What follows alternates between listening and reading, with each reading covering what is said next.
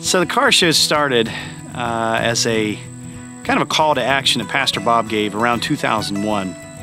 And he had asked several people to find a way to reach out to those who didn't come to the church, who hadn't normally come in on a Sunday service or just simply hadn't gone into church.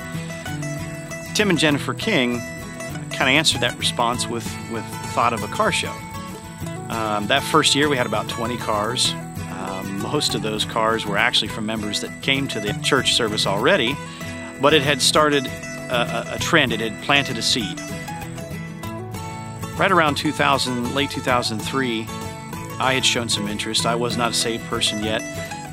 Tim King was a friend of mine. I had seen him run the show, was interested in what he did.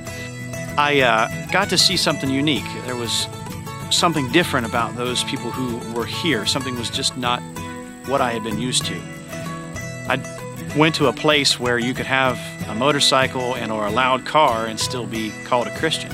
You could come and literally do burnouts at the end of the show, and it was not offensive to anyone. It was encouraged, actually. When '04 comes around, that was the first year I'd actually decided to go into the service and check things out. When I went into the service, I noticed something was different. I didn't stay for the full service, but I kind of got to see what it was about. The band was playing. It was not a normal service that I was used to. It was something very different, something very unique for me.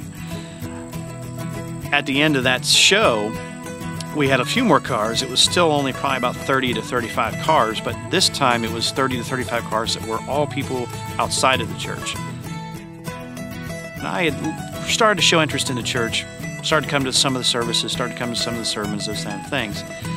And then lo and behold, December, on a Sunday morning, I actually came in for service and ended up answering an altar call and got saved. When the show started in '05, I played a much more active role. And '05 went very well. '05, I think we had about 45 to 50 cars, all from outside of the church. 6, 7, and 8 went very well also. By this time, we'd started to decide of maybe changing the date. We'd always had it right around Mother's Day, and that worked out, but the weather didn't always cooperate. So we moved the show to right around Labor Day, and we called it the Car Rally. I wanted to continue the show on. I wanted to keep it going.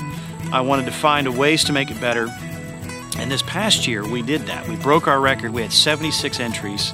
It went really smooth, and it changed lives. I don't actually have a classic car of my own. I don't even have a motorcycle anymore that I used to when I started.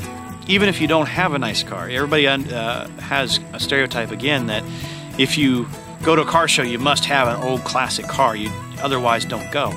That's not at all the case. Car shows are for the whole family, from young to old, whether you have a car or whether you don't.